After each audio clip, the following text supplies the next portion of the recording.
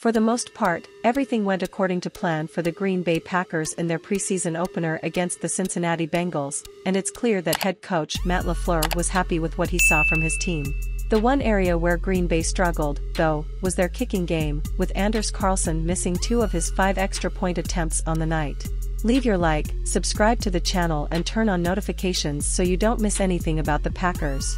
With Green Bay making it clear they would be moving on from longtime kicker Mason Crosby this offseason, Carlson was billed as his replacement when he was selected in the 6th round of the 2023 NFL Draft by the Packers. And while he didn't perform up to expectations in his first preseason action, it doesn't look like Lafleur is ready to hit the panic button just yet.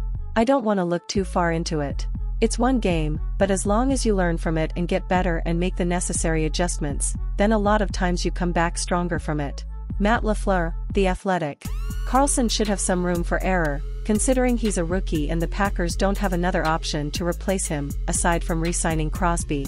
Fans have been clamoring for Crosby after this tough outing from Carlson, but it doesn't sound like Lafleur is going to follow such a course of action. Nevertheless, it will be worth seeing how Carlson manages to respond from his tough preseason debut for Green Bay. He did make 3 other extra points in his lone field goal attempt, but missing a pair of extra point tries isn't a great look. Carlson will be looking for a bounce-back performance in his next preseason action, or else the calls for Crosby will only grow louder.